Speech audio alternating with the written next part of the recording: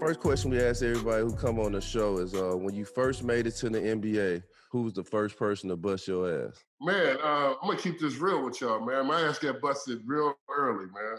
I came into the league, man. I was 19.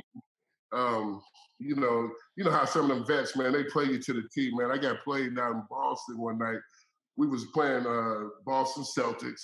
So the great Larry Bird. I didn't really know much about it. You know, I'm from Indiana. Larry's from Indiana. I knew about the history of Larry, but I didn't realize how he really got down.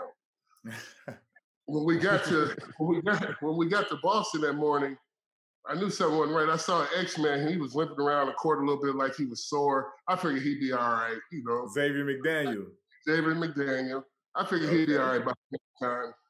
I go to the game on the early bus. I get there. They come out on the court. They say, "Hey, Shawn, you starting tonight against Larry." And I was like, "Well, damn. I'm all for it, though." You know. So the X-Man, he didn't play. He had a sore knee. But my point to you is this: Larry gave me 50 3/4. Oh my! He was hitting everything, man, and he talked to me the whole entire game. What did he say? Well, first of all, he asked me at the jump ball. He said, "You the cat that broke all my records in high school, right?" And I was like, "Yeah, that's me." He goes, "Yeah, you're the one that used to dunk my brother too, right?"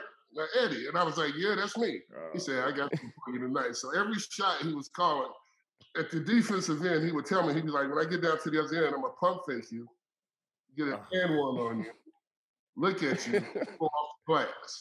That's how cold Larry Bird was.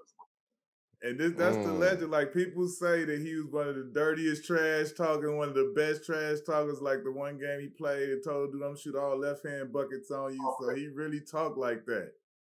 You know, so, being from the streets, man, I was to the point of like, look, I'm going to foul him so hard that he's basically going to take his will. He started shooting the ball with his left hand, man. I was trying to foul his right arm. He was shooting with his left hand, banking it off on me, looking at me, still slapping me on my butt and everything, man, telling me everything. You know what I'm saying? Now, see, that's something that he didn't hit you. He didn't hit you on the butt. Now I got to fight you. And then Larry, he actually invited me to his house that summer after the game, man. He told me, he said, "That's the best defense I've seen so far, the best effort." I get because you still competing. 50 3/4, but that was the best effort I've seen in a long time. You come to the house and shoot around with me. This summer I show you how to shoot the ball, young fella.